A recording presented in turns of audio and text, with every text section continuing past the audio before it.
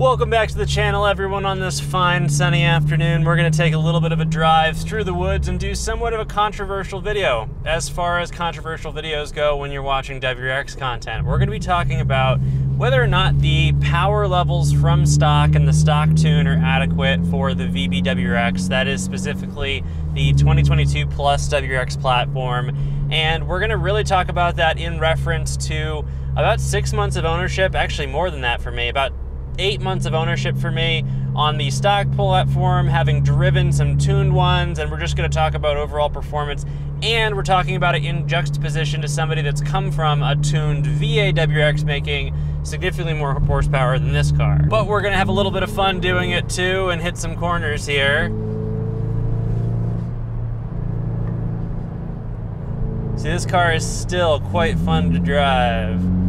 Okay, so let's say you own one of these cars, you're thinking about one of them, you might be asking yourself, do I need to tune it? And I think my opinion has changed over my ownership. And I think that when I first got this car, it was performing in a way that was similar to my tuned WRX in the characteristics of power delivery, and it did still have some power. You know, obviously it's making more power stock than the VA WRX, and I was pretty happy. But what I found is that this car has been refined in a way that at first I thought it was a nice change. It gave me more of the luxury vibe. But in the long run, and before I tell you the long run, let's do a little bit of a pull here. It's a little uphill, but let's go for it. Bad shift. That was a bad shift. It was a good, it wasn't a great pull. But I think when I first got the car, I was so enamored with the refined performance, the mapping, everything. It was just a more refined car. But now that I've owned it for longer, I've realized that being more refined takes away a little bit of the fun. So from a power perspective, if you're just daily driving it, I would say that this is an improvement over the VA, and the power is okay, but it's not great. It's nothing to write home with. Honestly, it's nothing really, you know, even to just talk about in general.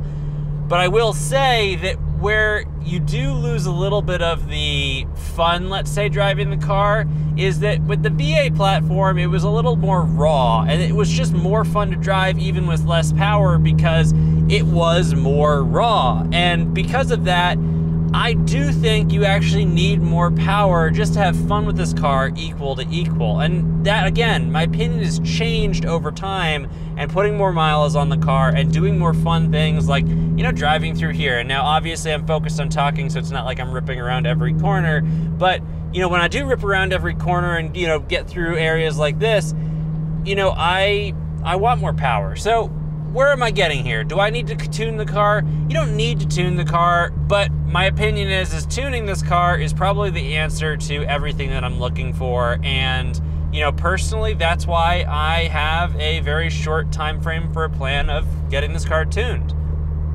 I didn't think I was gonna do it, but that seems to be the new and, you know, future plan for the ride, because I'm realizing that the reality is I'm just not happy with this level of power. The power is great, but I can feel it in the car. It's like I can feel the potential, and maybe that's the best way to describe it. You drive this car and you realize that it could have so much more. And I say that as somebody that's driven a tuned WRX before. And if you've never had a tuned WRX before, you'll realize that these things open up when you open them up, and they are completely different cars. And I'm realizing that I'm just craving what this car has to offer opened up, because I think that's what would create like the perfect situation and the perfect ride, is just an opened up vehicle. And it's funny, I really didn't feel this way when I first bought the car, and I don't know if that's me changing as somebody that appreciates this car. I don't know if it's me, you know, kind of getting over the honeymoon phase of the car, because, well, and I almost don't want to say that, because I feel like the honeymoon phase is actually when you tune it and you're like, holy crap, like, because like, even just owning this car, like, it's like 30% of the fun. And when you tune it and you realize what you can get out of that, it becomes like a lot more of the fun. Let's give us a little bit of gas around this corner. I mean, it's still a fast car. Like, don't get me wrong, hang on, I gotta slow down. It's still a fast car, and it's a lot of fun, and it corners, but like, when you tune it, you get to like 200% satisfaction, not just 30%, and it's just amazing, because you're like, how is this even possible? And I guess that is what I'm missing, is that overwhelming, like, whoa. And I think that the VA WRX, even though tuned I was only making 315 wheel horsepower, I think the car was so raw in its driving experience that 315 horsepower felt like way more than it actually was. And now knowing that I can do very similar modifications and make 350, 360, 370 with this car with much more torque, you know, there's a lot of opportunity here, and I think that's really bugging me. So that is the video. The stock car does need more power. I think that it's, you know, and I say it's controversial because I think that a lot of people are very happy with the way this car performs stock, especially with the actual like numbers of, you know, wheel horsepower that's being delivered on a stock tune. And it is impressive, like, don't get me wrong, it is a nice change, and this has nice power band, nice characteristics. It just screams, I want more. But with that said, I do want to leave you guys with one thing, and it's something that I've been thinking about for the channel for some time now, and you can click off if you're not a fan of the channel, but if you are a fan of the channel, I want to get your opinions, guys, on what's coming next for the channel. So I've got two routes for the future of this channel. So the route number one is to either rebuild a wrecked car, and that would not be a Subaru. Well, maybe, but it would probably be something a little bit more faster out of the gate, something that I would have for a little bit longer. It might even be a VA, you know, STI or something like that, where I'm doing a deeper build and actually building the engine, or an R35 GTR. And I think that the downside to the R35 GTR is it wouldn't be in addition to the VB, it would replace the VB. Let's get another pull though. Let's see if I can do a better pull here. First gear is so slow.